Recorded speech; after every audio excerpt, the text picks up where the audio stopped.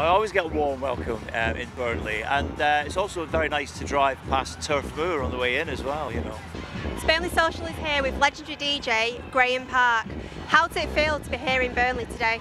Oh, it's great to be here. I've always had some great nights in Burnley, and this event was just absolutely terrific. It's great to be back. It's great to see everyone in the sunshine having a great time.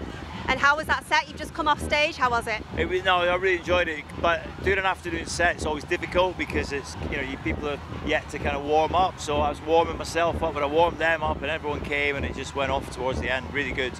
Most people know you from the Hacienda in Manchester. Just tell us briefly about that journey. Well, I mean, I started DJing in Nottingham in 1983, kind of learned my craft and built my reputation, and ended up with Mike Pickering at Hacienda on a Friday night in 1988, and I stayed till it closed in 1997, and it was just an incredible club. Everything you've heard about it is absolutely true. And now we're in the historic Townley Hall Park. How is this as a venue? I think this is a great venue. I mean, it's a great surroundings. There's not very many DJ gigs where you get an amazing view when playing, but it's just great for Burnley and great for Lancashire, and hopefully, you know, I'll be back next year. I hope so. And Burnley's famous for its warm welcome. Have you had one today?